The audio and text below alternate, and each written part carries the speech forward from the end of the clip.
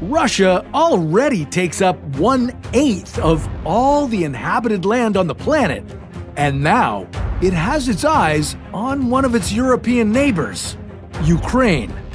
Historically, Ukraine and Russia have been in conflicts before.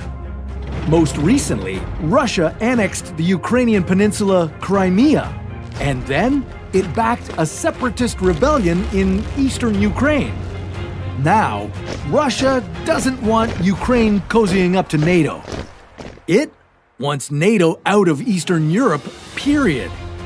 And even though Russia isn't a member of NATO to make decisions on such things, with one of the most powerful militaries in the world, Russia might feel like it can play by its own rules. Okay, let's back up a little. First, you might be wondering what NATO is. Well, NATO is the North Atlantic Treaty Organization, and right now it includes 30 members. The United States, Canada, Netherlands, and the United Kingdom are among them. NATO's goal is to keep the peace and make sure no member of this alliance gets invaded by an international military force. You know, like that time Russia took Crimea from Ukraine. Now, Ukraine is not yet a member of NATO, but it has shown interest in joining it.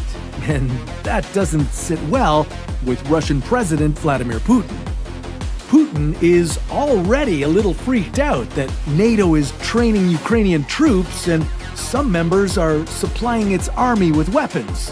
So he's decided to go about it with the good old method of persuasion. He's threatening to start a war.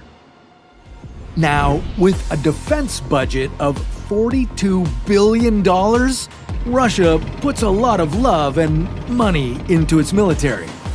Russia's army counts 3.5 million recruits. And it has tanks. 13,000 of them. No other country in the world has this many.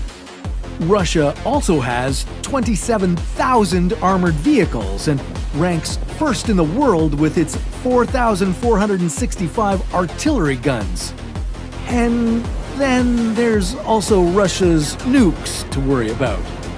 All 6,257 of them. These can be launched from aircraft, subs, or missiles.